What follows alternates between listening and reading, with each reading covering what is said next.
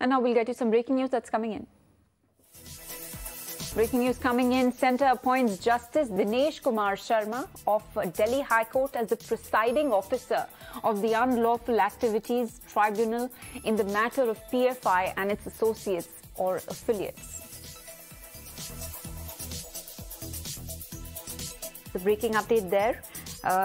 The centre has in fact appointed Justice D.K. Sharma, and Justice Sharma will be the presiding officer of the Unlawful Activities Prevention Tribunal in the matter of PFI and its associates.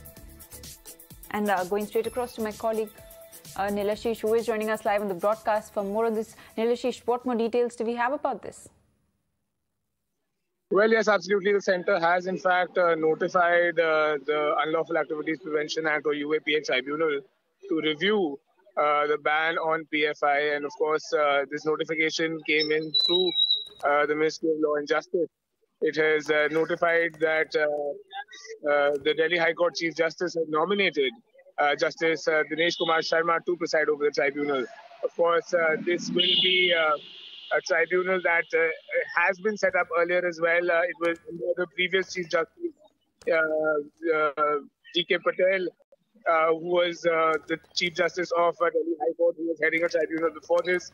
And now the present Chief Justice of the Delhi High Court has in fact nominated Justice D.K. Sharma to preside over this tribunal. Of course, it will look into the ban on Popular Front of India. And the notification, of course, has come in from the Ministry of Justice. Right, Nilashish, many thanks for taking us through all those details.